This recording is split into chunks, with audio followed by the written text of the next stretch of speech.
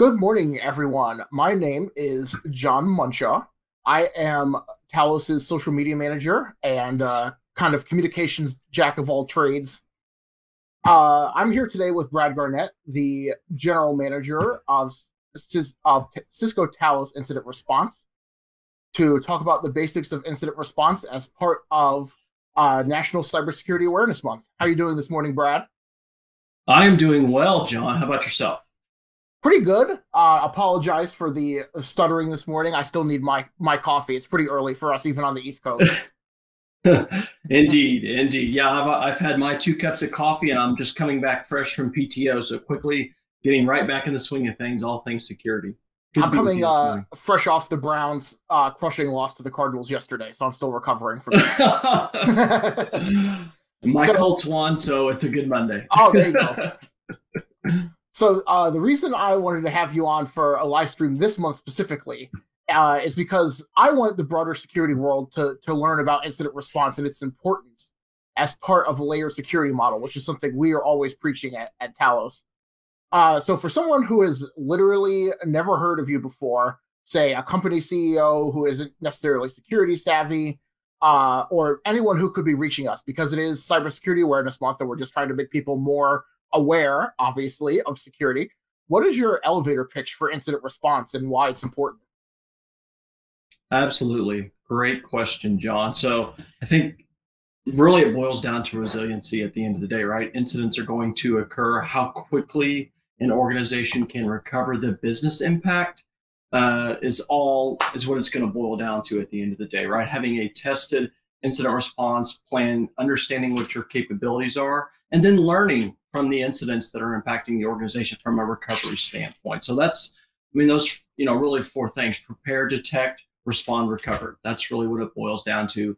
At the end of the day, like I said, incidents are going to occur. The impact is really how quickly we can respond and recover from that incident. So, resiliency is what it's about at the end of the day. Mm-hmm. So to start things off, I want to talk about some of the specific things we've seen this year.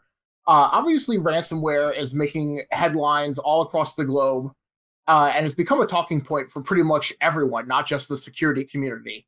I mean, I even have relatives who don't know much to anything about security who have been asking me about if they should be worried about ransomware or if their doctor's appointments are going to get canceled because their local hospital might get hit or something like that. So what can you tell us about the threat landscape in 2021? How has it shifted, especially as it relates to ransomware? Well, where to start? Like, we could probably spend the next 90 minutes right. talking about ransomware.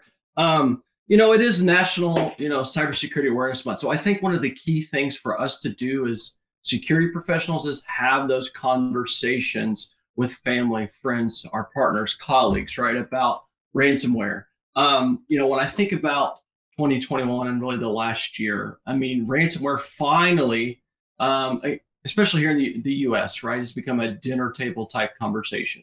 We learned from JBS, right, the grocery store, Colonial Pipeline, seeing that pain at the pump on the East Coast. So it's definitely, it's become a dinner table type conversation. So one of the things, again, having those conversations, but really from a trend standpoint, is that extortion piece, right? I guess from a executive summary standpoint, there's good news. At least the U.S. and recently, again, coming back fresh from PTO, getting caught up on all the things going on policy-wise.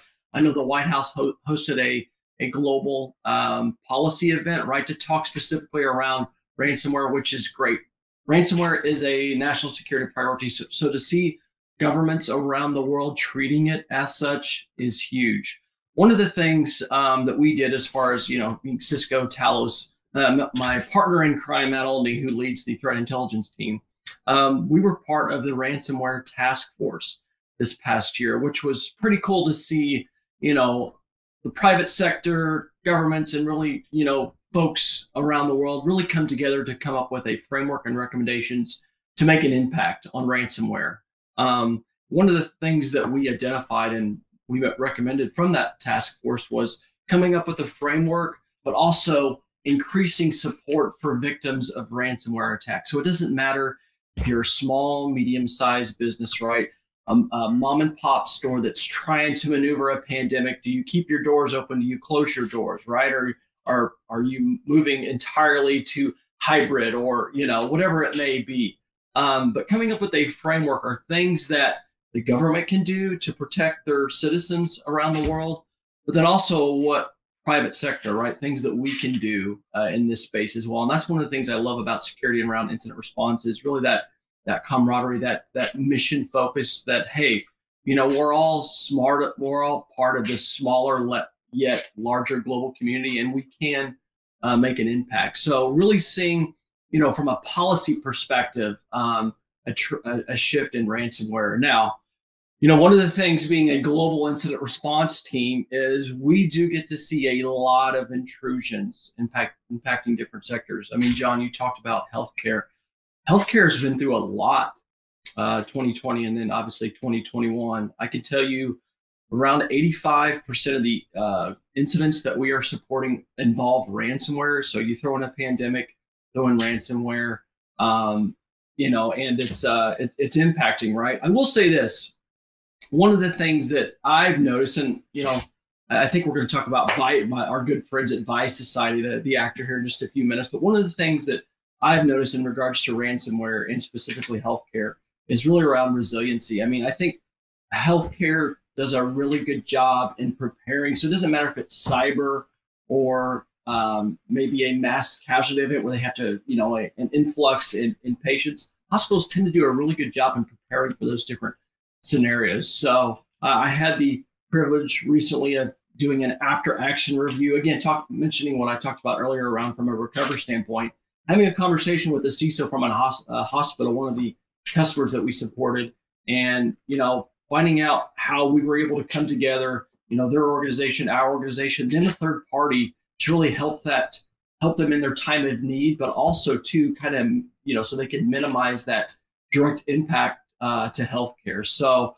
I mean, double extortion, adversaries continue to raise the bar, but I think finally from seeing the tide shift standpoint, a lot of what's going on around the world globally, here in the US, from a policy standpoint, basically making the adversaries kind of up their game, whether it's going after, the cryptocurrency, going after following the dollars, or from an infrastructure standpoint, what the adversaries are using to carry out these attacks. So I've never been more optimistic, in the fight against ransomware, but we still got a lot of work to do. Mm-hmm. So something that I've talked about with you and other CTIR folks, for example, I had Pierre from your team on Talos Takes several episodes ago about the importance of logging. And so this is a good Cybersecurity Awareness Month topic, because this is an excellent security basics that people should have down. And so as we've written and talked about ransomware this year, logging is something that's coming up time and time again. If you don't have logs, it makes it so much harder for us, in this case being CTIR, to learn about the specific incident. So what can you tell us about logs? What are they exactly for someone who, again, like the first question I posed to you, for someone who may have the basic level of security knowledge, if not even that? And why are they so crucial to the work that your team does? Logs are probably more important now than they've ever been. And the reason I say that, why, is we see adversaries doing basic anti-forensics, right? Covering their tracks before they deploy ransomware within the environment. So really, when you think about, logging, I mean, there's so many different things, really what it boils down to, what are my control points within my organization at the network, at the endpoint, right? What am I leveraging in the cloud, and those solutions? And what can I do to not only make sure that I'm collecting those logs, but also aggregating and enriching those logs? Because, as I said out of the gate, incidents are going to occur, and oftentimes from a DFIR, digital forensic and incident response standpoint, logs matter, and being able to find out exactly what the adversary was able to do, what they were not able to do, or basically have access to, is important. One of the things that we do when we're supporting a customer that's had a incident.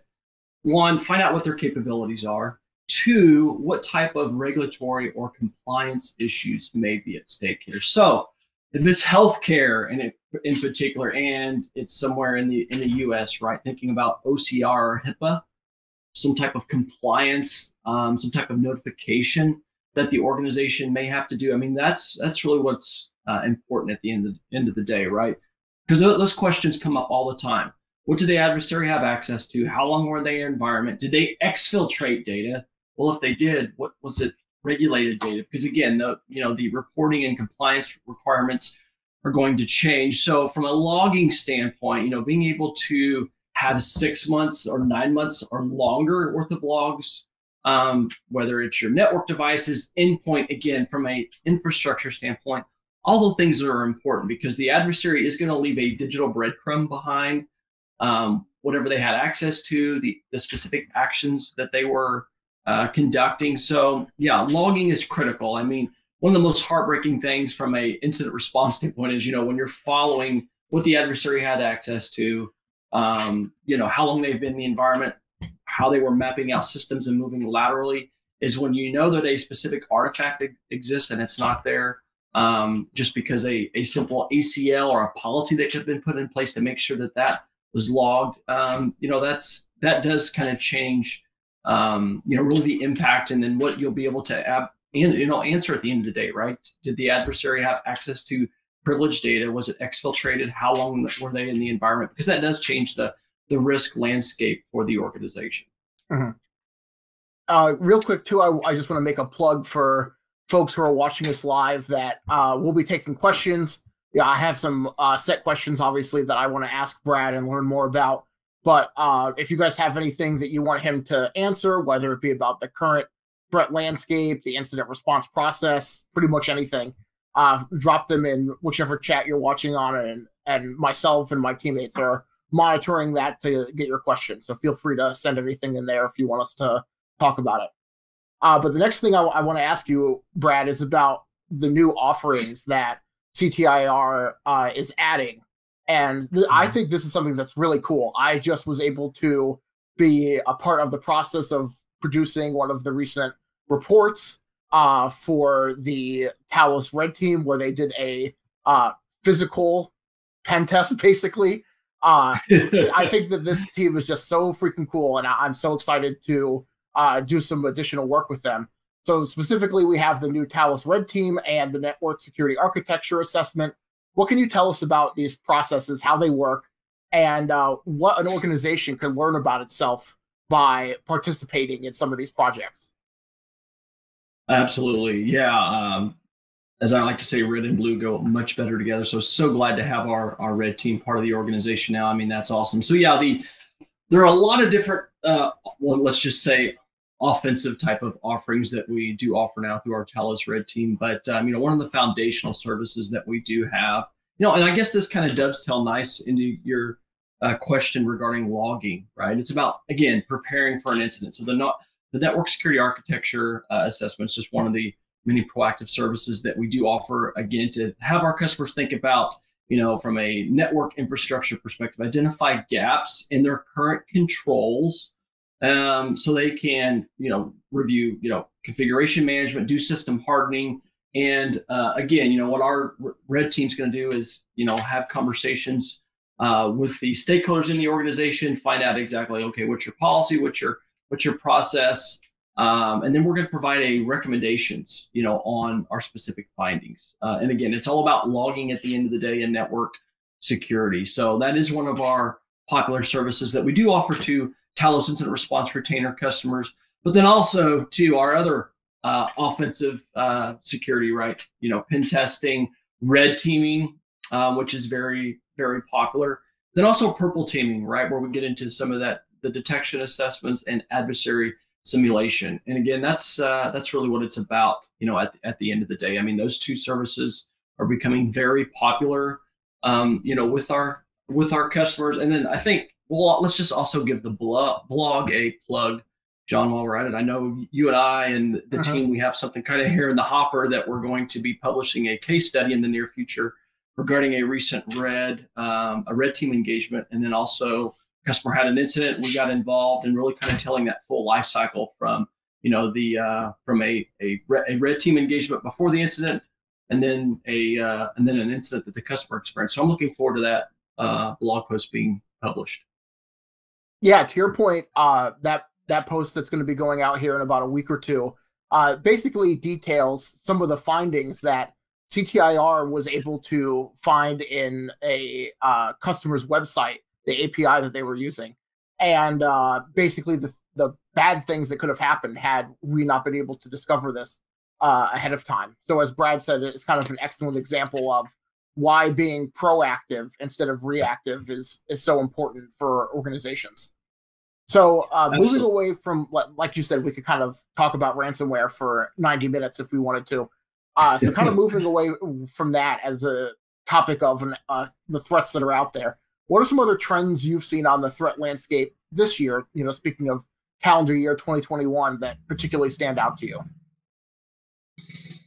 I think one of the big things is business email compromise, right, and supply chain attacks. And I know our trends are going to be publishing here in a couple weeks. But I mean, when you think about it, and even going back to ransomware, I mean, whether it's Cobalt Strike or other remote access tools that adversaries are leveraging, right? I mean, we see TeamViewer, AnyDesk, some of the other remote access tools that adversaries are leveraging, even pre-ransomware. Again, oftentimes, there's usually a high probability that the end game is ransomware, but we still see adversaries leveraging those. But yeah, I mean, I think business email compromise is one of the big things. And again, that's depending on controls such as multi-factor authentication, and actually a properly configured MFA solution. I mean, that's what's critical. So yeah, business email compromise jumps out. I mean, those aren't going anywhere.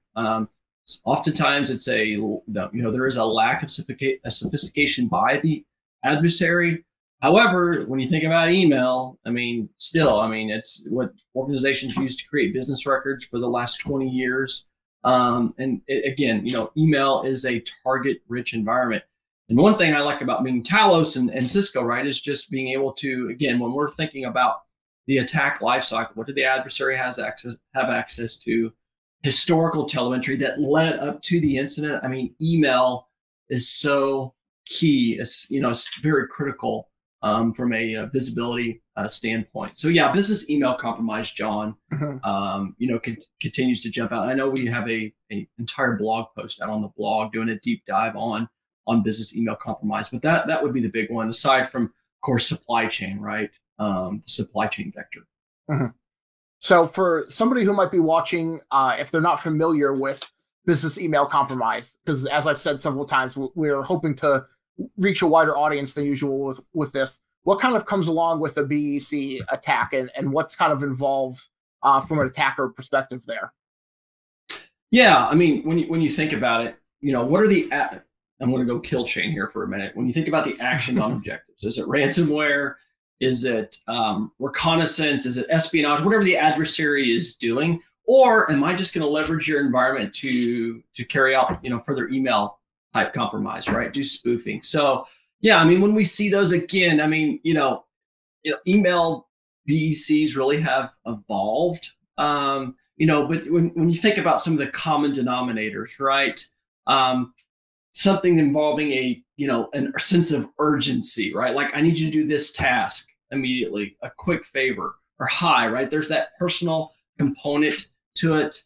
And we still see those, those 419 scams, Nigerian scams, pop up time and time again. But it's that sense of urgency, trying to get the user not to click on something, but hey, I need you to do this, wire this money to this account right away, right? Or you'll be fired, whatever it may be. So there's that fear that they're trying to, entice the user to take some type of action. But again, those are some of the things that we see, time and time again, right? Whether, obviously with the COVID-19 pandemic, we did see, and I think we've reported on that pretty heavily, an uptick in, phishing and business email compromise as well. But yeah, there are definitely common things that, folks can do.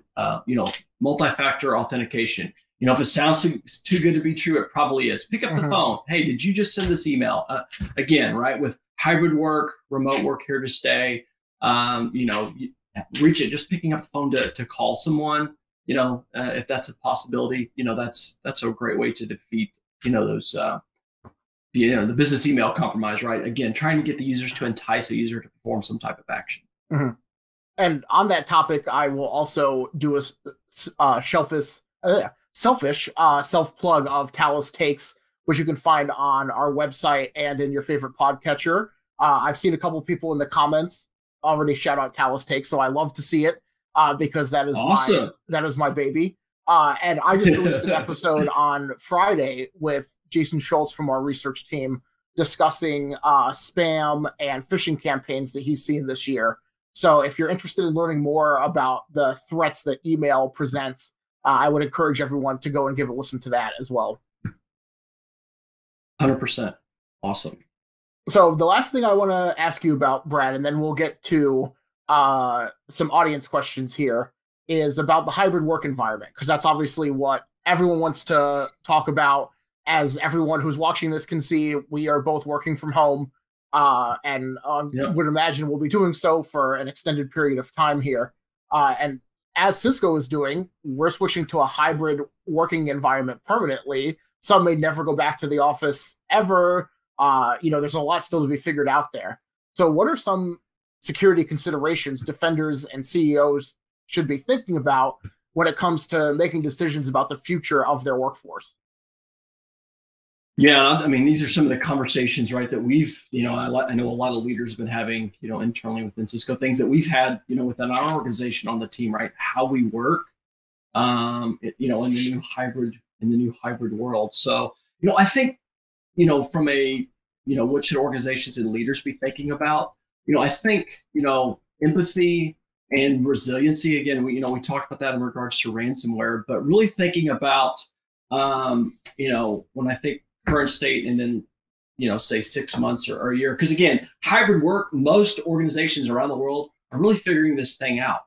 But I think about, those honest, constant communications with teams within organizations is what's critical, because your workers and your workforce are going to tell you what their needs are, and then how leaders respond to that, is going to be critical. But when you think about the traditional on-prem, right, work from anywhere. I mean, like you said, John, Cisco, talked about the hybrid workforce is here to stay, and really allowing our folks to enable them so they can work really from anywhere, whether it's at the home, whether it's in the office, a coffee shop, right, somewhere else remotely.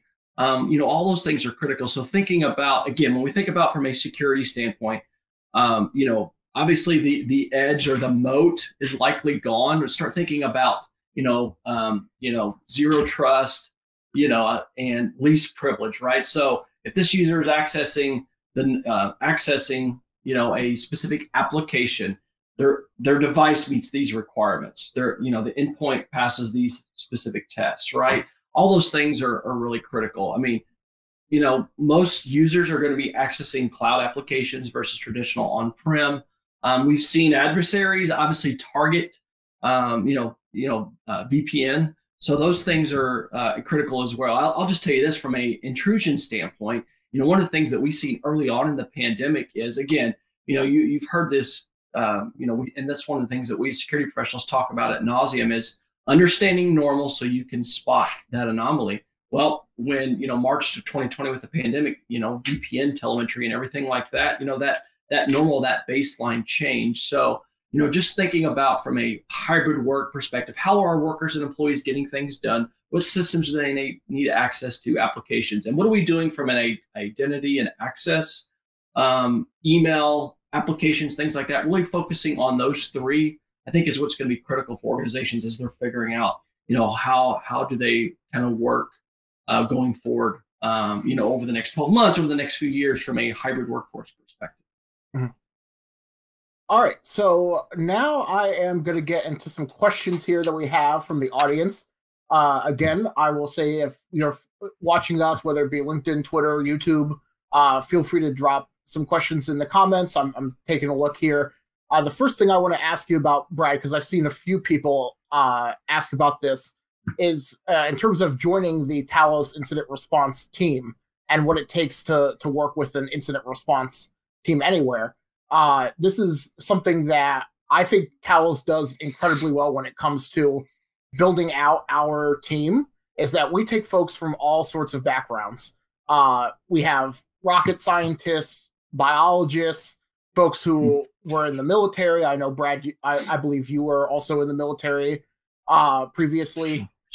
So basically, you know, if someone was looking to join incident response, and someone can go to talosintelligence.com/careers to look at the current openings we have, or to get a career in incident response, what would you kind of recommend to them, and what would you kind of say are the skills that you're looking for when building out your team?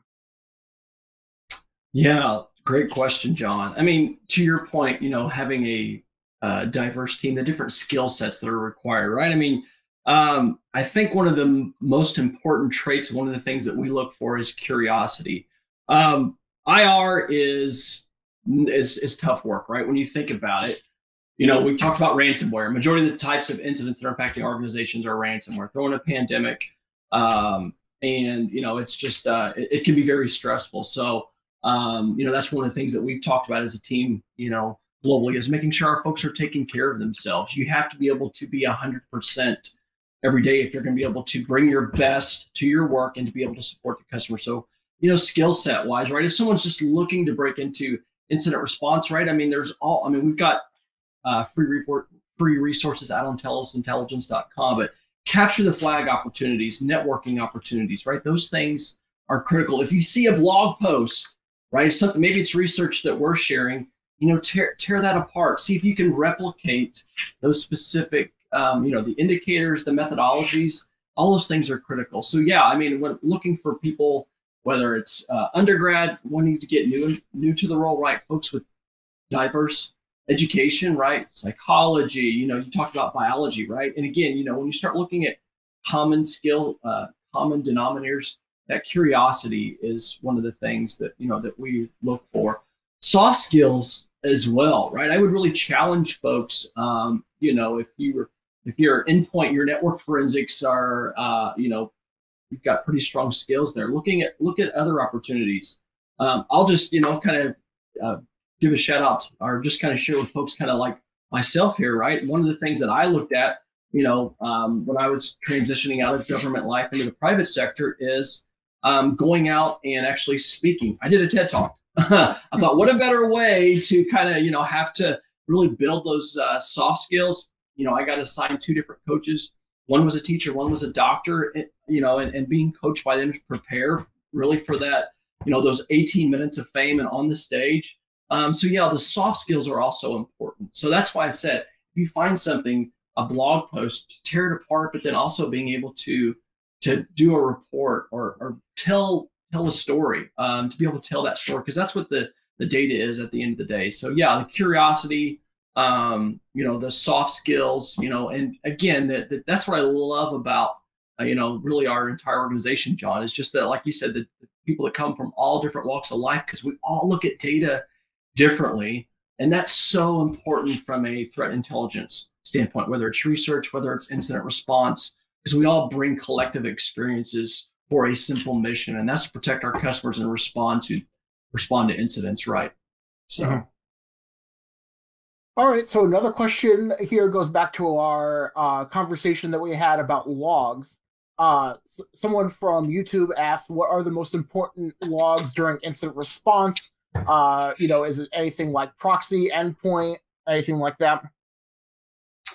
Yeah, you know, it's funny. You could ask probably a half a dozen different responders, and everyone will have like how I would rank like my top 3, right?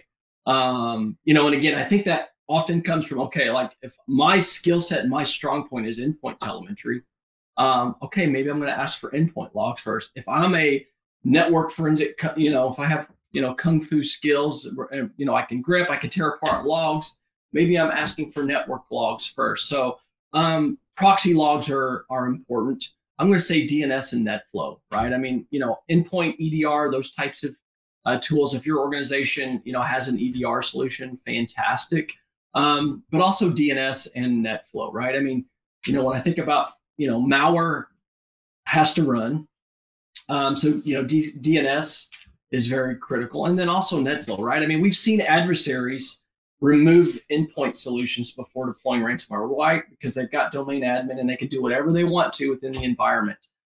So again, seeing, access to NetFlow, the east and west traffic when the adversary is moving laterally, those are important as well. So yeah, endpoint, for me, again, my bias, my background being traditional, digital forensics, host forensics. Yeah, endpoint logs, event logs are critical. Then also too, right? I think about, malware and some of the different things that adversaries, can do, seeing processes that are being loaded on the machine. Sysmon is a great tool, free tool by Microsoft. So if you're a network defender that's wearing many hats, deploy Sysmon so you can do that. And then also it looks like recently that I know Microsoft extended support for Sysmon and Linux, so which is important. So yeah, endpoint logs, but then also, like I said, DNS and NetFlow, John, I think are really important as well.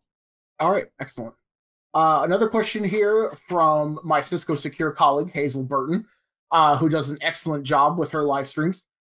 She asked, how often would you recommend testing an incident response plan? And this is something that is, great for Talos incident response customers, because not only do we offer the ability to create an incident response plan for you from essentially the ground up, but we also have things like tabletop exercises to work through those plans to regularly test them. So how often would you recommend an org update their IR plan and test against it? Yeah, great question, right? And that comes up all the time. I mean, I know of some organizations that do quarterly tabletop exercises. Hey, that's great, right? If you can do that, and you have an internal IR team and capability, and you can carve out time to do those tabletop exercises, great. But depending on the size of your organization, I would say you want to do those biannual or no later than once a year. And again, there's as in security, right? We always say it depends. And what I mean by that is, when we think of hybrid work, the transition to remote, understanding your organization's capabilities, and then also how, if I'm just recovering from a enterprise-wide ransomware attack, testing, doing a fresh after-action review. And that's one of the things that we still do as an incident response team. And we're in the trenches every single day, right? Just doing after-action reviews. What worked? What did not work? What can we do better next time, right? So that, I talked about recover earlier. So incident response, or testing that incident response plan through a tabletop exercise, I would say biannual. I know, like I said, I know organizations that do it on a quarterly basis, and that is fantastic. But again, if you just experience an incident, you're updating your incident response plan based upon what you're learning about your capabilities, and then you're testing that incident response plan through a tabletop exercise. So, we have some. We've been talking about healthcare. I think my team's actually supporting a healthcare customer this week with a executive tabletop exercise, and that's a schedule on an annual basis. Again, it's going to depend on your audience. I mean, if you have a SOC and IR capability, you should be doing those, quarterly. So yeah, mileage will vary, but make sure you're doing them is the key message. And kind of along that topic, I have another question here from LinkedIn. Do you have any particular framework you would recommend to adopt as far as incident response goes? And again, I would definitely plug the Talos Incident Response website, which I'll be dropping into the chats here so everyone can read everything we have out there already. There's certainly a lot of overviews that we have on the incident response website that kind of answer this, and some case studies as well. But I'd be curious to hear your answer too, Brad. Like, what's a good starting point for an incident response plan, or is there a certain framework that you all follow? Yeah, I mean, NIST and SANS are great free, frameworks that are out there. So yeah, we use the one that we use internally and for our IR retainer customers is a is a slight modification of the SANS and NIST. But those are great frameworks that are out there, and I would encourage organizations or the listeners here to definitely check those out. I will say too, one thing, the question that Hazel provided are asked regarding tabletop exercises. I know NIST and I think FEMA. I mean, if you're a jack of all trades, a jack or Jill of all trades, and you wear all the hats within your organization, FEMA actually has free tabletop resources out there as well that you can download, slide deck to the different injects to be able to do that. And I know we've shared some things out on our blog and Cisco.com regarding tabletop exercises as well. Mm-hmm. So yeah, NIST and SANS are great frameworks for incident response. Mm-hmm. All right, so we've got time for, let's see, like a couple more questions here. I don't want to keep you too long. So from YouTube here, we have a question. Can you talk about the importance of user awareness and training? And are there examples of some simple things that people and organizations can do to protect themselves? Again, I'll plug Talos Takes because this is something that Jason and I discussed on last week's episode about spam and phishing, about the importance of user awareness, because especially with things like business email compromise, like we discussed earlier, that just comes down to the users being aware of what a common scam looks like and how to kind of sniff that stuff out before they start clicking around on any links or anything like that. But do you have any other user awareness tips? Yeah, a couple things. I mean, again, one, it's National Cybersecurity Awareness Month, so if you're a security professional, having just conversations with folks is probably the most important thing. When we're talking about trends over the last year, I mean, we continue to see trends and then make recommendations around user awareness, right? So email, business email compromise, right? Folks clicking on, or end users clicking on links. But I also think, too, at least in the security community, there's been such a emphasis put on the user awareness training that sometimes we forget some of the other things, right? Like, again, we've seen adversaries taking advantage of CVEs that have been around, 2019, 2020, right? So that, being able to, that time to detect, patch, patching is so important, right? Because again, we still see adversaries taking advantage of old CVEs. There's many different solutions out there. One of the things that we do from an advisory standpoint, right? If we're doing a tabletop exercise, let's say, right? If we're maybe the help desk, the SOC is within scope, maybe we will, try to call into that help desk or the SOC to see if we can, get domain admin or test that aspect. So if your organization is doing some type of internal, tabletop exercise, using, that component to test is also important. We've done tabletop exercises and other advisory engagements where, the user was aware that we were doing this engagement, and we simply changed their desktop so it looks like a ransomware had impacted the machine. So when help desk or IT look at it, they think there's a ransomware attack going on. So there are different things, from a user awareness standpoint that can be done. And again, I think organizations, email continues to be a vector, and doing those are important. So I think, the conversations, again, understanding what incidents are impacting our organization. If you do a lot of routine training for your end users, maybe phishing is not a problem in your organization. Maybe there are other things that you need to do, but really understanding where can I focus, 20% of the effort with my resources available to make that 80% impact is what's important. Mm-hmm. So I have one final question for you, Brad, and then we'll get you out of here. But something that I kind of just want to know in general, this is coming from me. If someone wants to engage CTIR and they're coming to you guys for the first time, what are some questions that they need to be prepared to answer when they come to your team? Because, some of the folks who may be watching have never had an IR retainer before, or maybe new to this arena altogether. So what are some good things to have prepped before they come to engage CTIR? And of course, we're here for emergency services too. So, if this is not to say that this is a barrier to work with you all, obviously. Right. Logs, logs, logs. No. Yeah, the key thing I think is really what it boils down to is again understanding your organization's capabilities.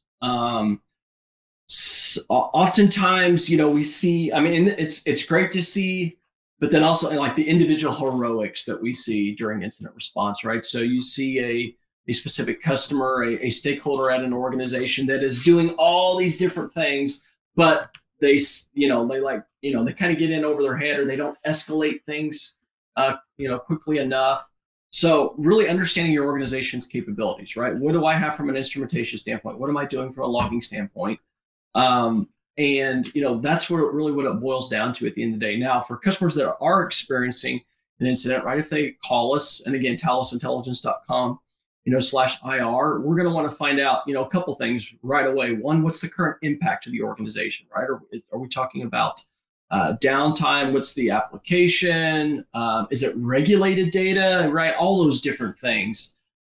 So, impact, what are the objectives? Do you have a reporting requirement? Do we need to work with legal? Have you put your cyber insurer on notice? So there are a lot of winding roads. And again, I like to say, incident response really is that ultimate team sport, right? You're bringing kind of the best and bringing everyone together for a simple mission, to support the nature at hand, right? So yeah, capabilities are really critical. Understanding your capabilities, but then also your limitations as well. Mm-hmm.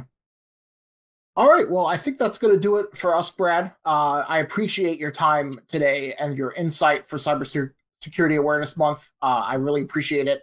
I know your team is really busy, but I hope a lot of people who watch this learned a lot and were able to hopefully apply some of these practices to their organization. Again, I really just want to make a plug for the CTIR website, where you can learn so much more about this organization and what our team does. You can go to talosintelligence.com/IR or incident_response. Either of those will work, and I've dropped the link in the chats here. But you can find the emergency number there. If you are experiencing any sort of a security emergency and need to get in contact with someone, there's the phone number there. There's also overviews of all the various offerings that incident response has that you can check out and read through. This is like a new website that we only launched a few months ago that we're really proud of. There's also the Stories from the Field series that I did 2 years ago that I still think hold up really well today, and they are from some incident response team members kind of talking about real world incidents that they worked on and kind of what some of the lessons were that they took away from those. And hopefully that would be helpful to anyone really to kind of get that boots on the ground intelligence that we like to talk about so much. All right. Well, thank you so much again, Brad. I appreciate it. And I hope you have a great rest of your day. And I'm sure we'll find something to talk to you about at some point down the road, but hopefully not too soon. Nothing crazy. Awesome. Yeah. Thank you, John. This has been wonderful.